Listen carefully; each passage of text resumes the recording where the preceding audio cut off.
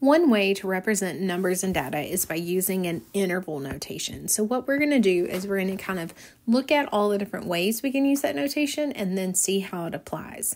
You've probably seen in the past some inequality notation where you wrote less than or equal to, greater than or equal to. We would take that and we would call that a solid dot if we were looking at a number line, or maybe you saw less than or greater than. Again, you would take that, maybe call it an open circle if you were looking at a range of numbers on a number line. Where our interval notation comes into play is we're going to use some of that information, but we also need some better notation with it. With the closed circle, you may have seen maybe some closed brackets. With the open circle, you may have seen some open brackets.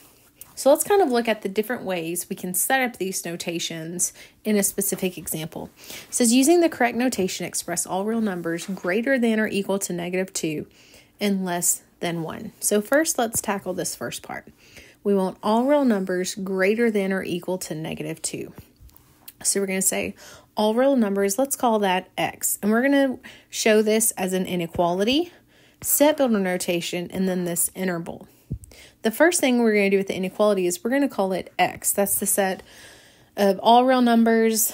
We don't really know what number we're looking at, but we want any number that's greater than, so we're going to put a greater than sign, or equal to -2. Then it says, and, so we'll say and, less than 1. And so we're going to say x is less than 1. Another compact way to write this is we would say -2. We would put our symbol. You can see that even though this is reversed, the inequality is facing the x where it was in the first one. And then we could put our next inequality in 1. And this would be a more compact way to write this. And maybe this is a set of inequality that you've seen. Set builder notation is not as common. The way you start to set it up is you start with a curly bracket. You say x, and then you put a straight up and down bar. That means such that. And then you place in the inequality. And then you close it with a curly bracket. Now to show you the interval notation, let me go ahead and add in a number line. So if I'm looking at all the values, we already kind of discussed some notation. Here would be -2. Here would be +1. We would say, well, we want to include -2 because it's equal to that. So we could use a solid dot. You remember this from previous courses. And then we could use an open dot on one, and we would just shade this area in between. Now, depending on where you worked with inequalities at, you may have also done this and used a square bracket to represent -2, a parentheses to represent that open circle. That more relates to what you see with interval notation. You could say a square bracket -2, comma 1 open bracket. So the square bracket means that you're including that value. The parentheses means that you're not including the value. You put the smaller number on the left and the larger number on the right. And you can see how compact this notation is compared to the other notations. So when you're working problems, if it asks you to write it in an interval notation, this is the formatting that it's looking for. Let's do another example. It says express all numbers less than -5 or greater than or equal to 3 in interval notation. So maybe we want to start with a picture to better understand what's going on with the situation. So here's -5 and here's 3. Those are really the only two numbers that are mentioned. We want to express all numbers less than -5. So here's the numbers less than -5 or greater than 3. So I want these numbers over here. It said equal to, so that means I want to include this value. Now again, if we use the pieces like we were doing before, this one is not equal to, so it's like an open circle. So above that, we would have a parentheses, -5, comma, -infinity. The infinity is how you mark how you're just going off without a boundary, because all my numbers are getting smaller as I go this direction. I would have a squared off bracket because it's colored in at 3, or it's including it, it's equal to. So I'd put 3, comma, infinity. And again, 3 is smaller than infinity, so that's why it's on the left. Now the way I can put those two pieces together, because I want to represent all the numbers that are less than -5 or greater than, I would say -infinity to 5, -5, union with, you put an uppercase U, 3 to infinity. So this would be the interval notation representing that number line that we just used. So this right here is called your union, and that's how you join those pieces together when you have multiple pieces on a number line. Now we have this conversation about intervals because of what we're going to look at next. We want to look at this idea of domain and range. And remember, domain is all possible x values. And then your range is all possible y values. And so what we want to do is we want to find what are all the x's that were used in this graph, what are all the y values that were used in this graph, and then go from there. So let's look at the first graph. You will notice that this is an closed circle. So that means we're probably going to be using brackets. You can see that this is an open circle. So we're probably going to be using parentheses. We are first going to look at the domain of this. So we're going to be looking at x values. So you see that this is my x-axis right here. And the farthest on the x values that goes is a -5. And then if you look at the x values on the right-hand side, the farthest right it goes is at 3. So I'm going to put -5 on the left. I'm going to put 3 on the right. Then I see that it's closed at -5, so square bracket. It's open at 3, so parentheses. And so this would be the domain of that function. If you look at range, now we're going to be looking at y values. So here's our y-axis. So we're going to be looking at these for our reference of numbers.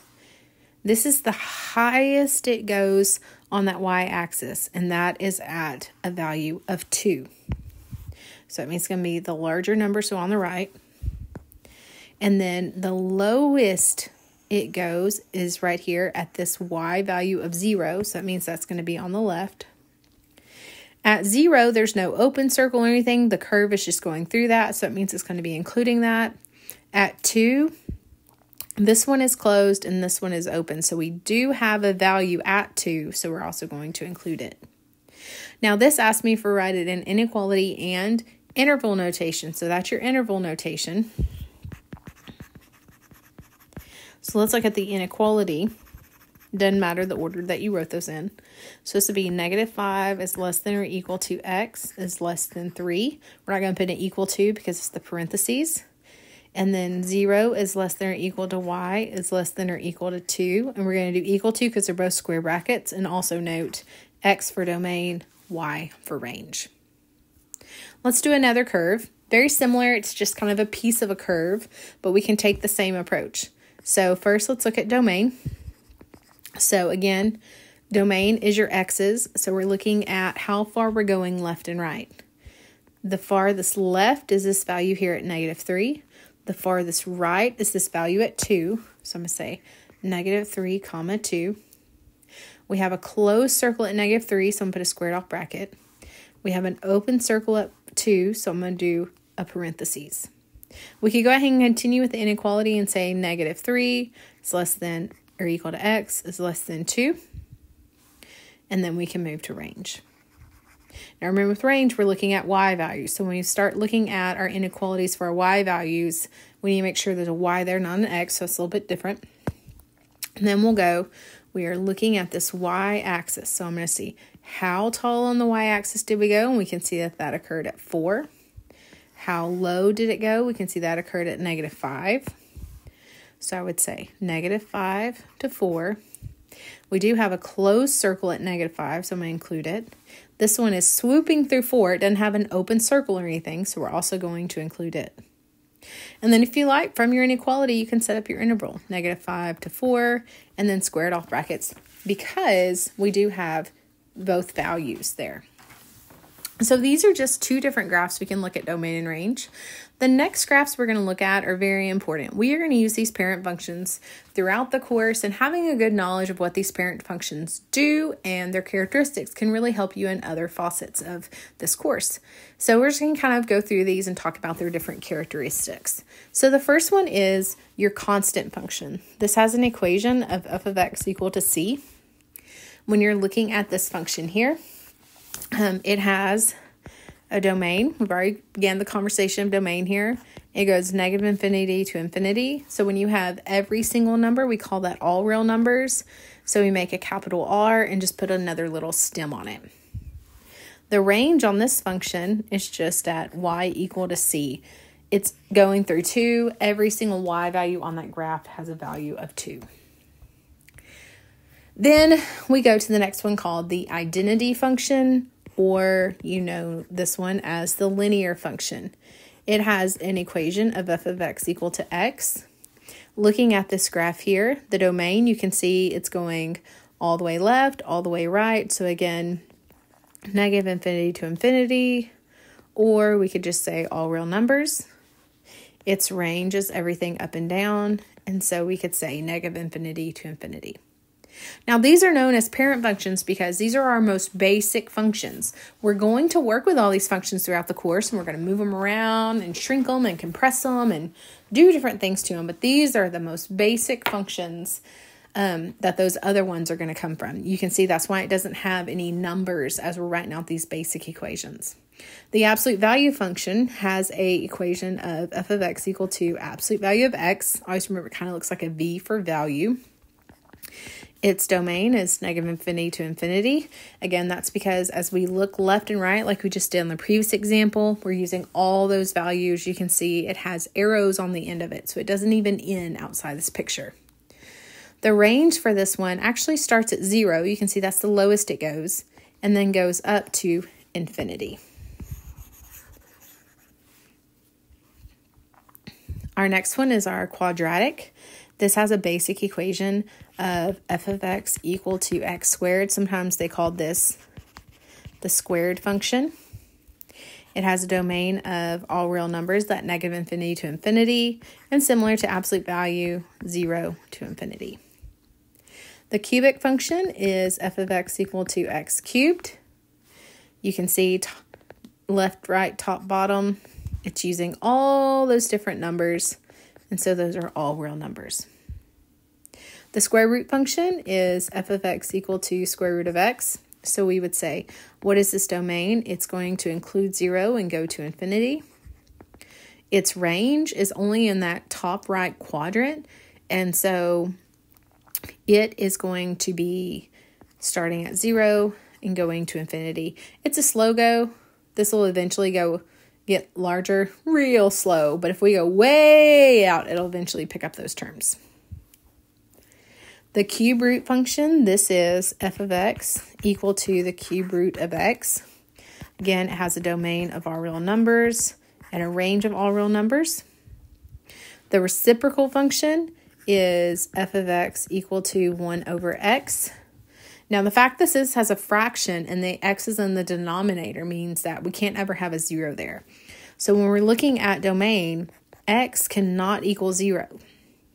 If we want to talk about it in an interval notation, we would say negative infinity to 0, union with 0 to positive infinity, just leaving that exact value of 0 out. Dealing with that fraction, the output or the y values that would come out of it for range, the y is never going to be 0. So again, interval notation wise, it's going to look the same. It's basically all the real numbers except 0.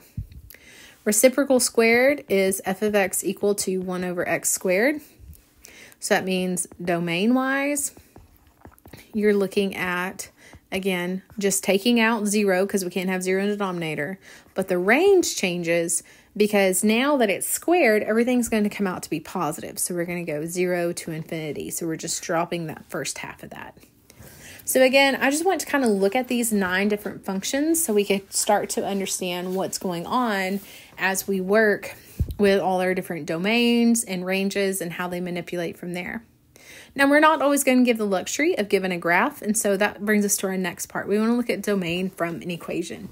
And the main thing that you want to look for is problem spots. What are problem spots? One, we just saw it in the last part there with those reciprocal functions. That is when your denominator, it can't equal 0 because we can't divide by 0. The second part that we can look at is we can't have negative under our square root. Our calculator is not going to work with that. And so we're going to look for these two problem areas as we now look for domain in equations. So it says find the domain of the following function. So I see the equation and I see that this square root right here, that's what's going to cause us some problems. We see in part number 2, we can't have a negative underneath there. So since this under part can't be negative, what we need to do is we need to solve for that. So we're going to say, well, x plus 4 can't be negative. So in math terms, it has to be greater than or equal to 0 because 0 is okay. And then we solve that. So I'm going to subtract 4 from both sides. That gives me x is greater than or equal to negative 4. Interval notation wise, I would say negative 4 to infinity. So on all the numbers that are bigger than negative 4. And so again, looking at the domains of equations, you're looking for your problem areas. We're not running to graphs. We're looking at the equation and looking at what could occur. And the next one, we can see that we have a fraction. What's our problem with fractions? Not that we just don't always like them, but we can't have the denominator. It cannot equal 0. So we're going to focus on that. 6 minus 3x cannot equal 0. So subtract 6. Negative 3x cannot equal negative 6. Divide by negative 3. So x cannot equal positive 2. Negative 6 over negative 3, I divide that out. That gives me the positive 2. So that means I want all the numbers but 2. So like we saw with the parent functions, I'm going to go negative infinity to 2, union with 2 to positive infinity. So I'm taking all those numbers except for 2. Next one says, find the domain of the following function. Well, a couple of things that we can look at this. First of all, I don't see a square root and I don't see any fractions. So there is no problem spots. Next thing to consider is too, notice that this is a cubic function. And we also know there's no issues with that either. So in this case, there's not solving out to do. We didn't see any problem spots. So our domain is going to be negative infinity to infinity. And this is true for all polynomials. Last one, we're going to put some stuff together. So here's what I see issues with. First of all, we have division by 0. So we know that this cannot equal 0. Second of all, I see that I have a square root. So I'm also going to have to work on that and say, well, this piece under here has to be greater than or equal to 0. So this is going to be kind of a two-part process for me.